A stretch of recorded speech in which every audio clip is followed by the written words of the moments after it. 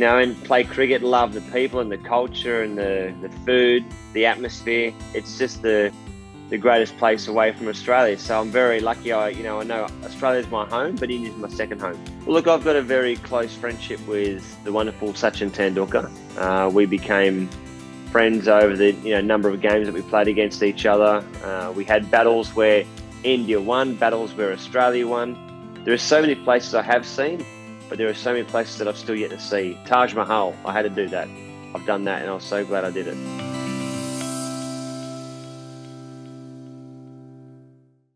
Hello and welcome to Indulge. Today we have with us one of the fastest bowlers in the world and former Australian cricketer, Brett Lee.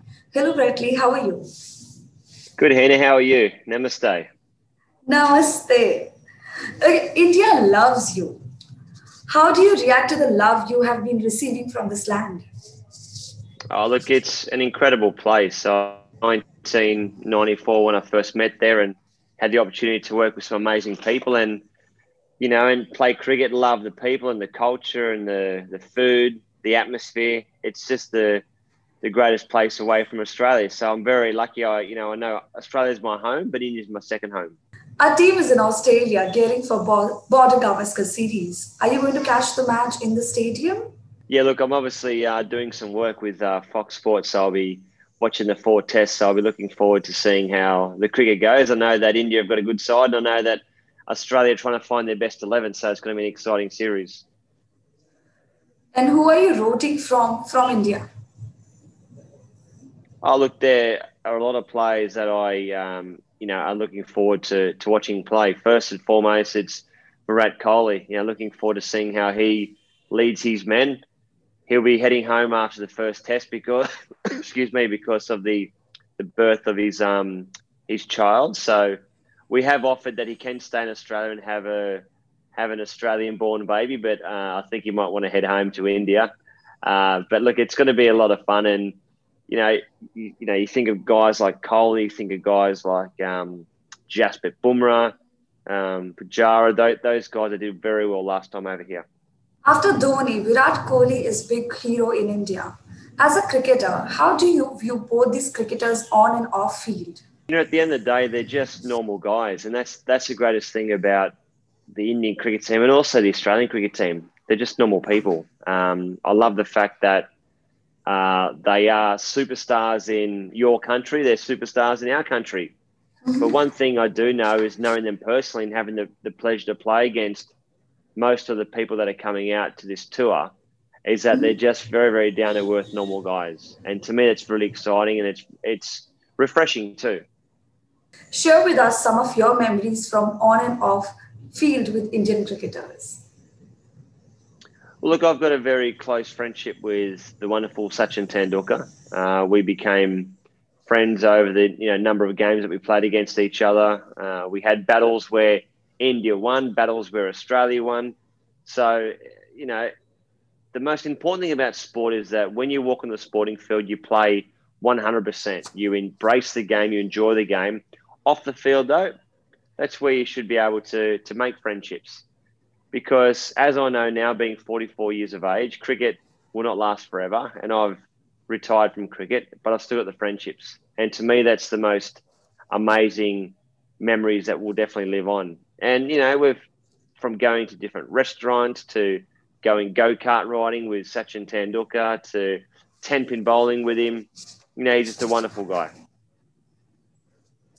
And apart from our shared love for cricket, what do you think India and Australia have in common? I reckon it's the fact that we both love our families. We're very close to, our parents and our families, and the way that the Indian culture look up to their parents and respect their elders. I've been brought up that same way. So maybe that's the reason why that I get on so well with the Indian culture is because, I know that's the way that I've been brought up. So, there's a lot of differences and there's a lot of similarities between India and Australian culture. And how has lockdown been for you? Did you get enough family time? Lockdown was tough, to be honest, because, when you spend, a lot of time in a hotel room, it's quite tough and being away from your loved ones. I spent close to it must have been 80 days over in India. So that's a long time away from the family and your friends. But look, it's a sacrifice that had to be made in order to continue the work, but also to try and stay safe and COVID free. And I'm glad that, touch wood, that happened and everyone left the bubble, better than when they went in there. And how are things in Australia with regards to COVID? Are you planning to Look, head out anytime soon? Yeah, we are back to normal. We are pretty much back to a normal life in terms of there's no lockdown in place right now. As we speak, there's no transmissions that are made from person to person. I'm sure there are still COVID cases in hospitals, people covering from overseas that have come into Australia that have actually brought it in there. They might be recovering in hospital, but there's no transmissions from person to person in the street, which is great news. And, that's one thing I'm really proud about Australia. We had some really, really harsh lockdown laws, certainly down in Melbourne, but we're back to normal business. And I don't think the world will ever be the same, even though that when I say we're back to normal, I can now walk down the street, I can sit in a cafe, I can go to a restaurant, I can sit down there and relax and be around people, speak to people. We can have people over at our house. We can go to work, come back to work. I think with sport, there's still got a bubble because if one person unfortunately falls ill, then the whole sporting event's cancelled. So I get it for that reason, but we're back to normal, which is fantastic. I hope India can actually get back to some sort of normality soon. I really do. Since Australia is, getting back to normal, I want to know what are your favorite hotspots in Australia that you would recommend to people in India once travel kickstarts? Well, once international travel is allowed again, certainly from India coming to Australia, we love Indian people coming to Australia to visit our shores. That's one thing that we enjoy doing. What I keep telling my Indian friends, not only here in Australia, but back home in India, is that Australia rather, is such a beautiful place to discover, a safe place to discover. And certainly now that it's done so well with the COVID and, getting through and actually we think that we're at the stage now where we're beating this pandemic, certainly here in Australia. Firstly, you have to come to Sydney. Sydney's where I'm from. That's my hometown. You've got to see the Opera House. You've got to see the Harbour Bridge. You've got to go out on the Sydney Harbour, catch a ferry. There are so many great things. A great tourist attraction too for Indian culture is to do a walk around or a tour of the Sydney Cricket Ground. I know a lot of people find that fascinating. The Hello Turf, it's beautiful place to visit. So, I could name 300 things to do in Australia. I've only mentioned a few because that's what springs to mind. What are your favorite hotspots in India? The thing that I do realize about India is that normally when I go to India, it's normally hotel or airport, hotel, cricket ground, hotel, cricket ground, airport, home.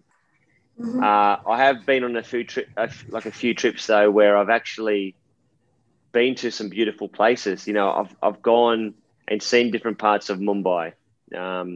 I've got charities over there, which I support, my music foundation, which is amazing, and go to see some little communities and play some music for the children at St. Jude's Hospital, getting down to Goa, walking on the beach, going up to Amritsar. When you think about a place like Amritsar with a golden temple, it's such a beautiful place. It's a very historic place, it's a really nice feeling when you go there. And then right up north, when you go up towards, the border, you go right up as high as you possibly can and play cricket up at, those amazing places. Yeah, there are so many places I have seen, but there are so many places that I've still yet to see. Taj Mahal, I had to do that. I've done that and I was so glad I did it. Since you mentioned music, I want to know about your band, Six and Out. What made you form it in the first place? And did lockdown give you time to go back to music?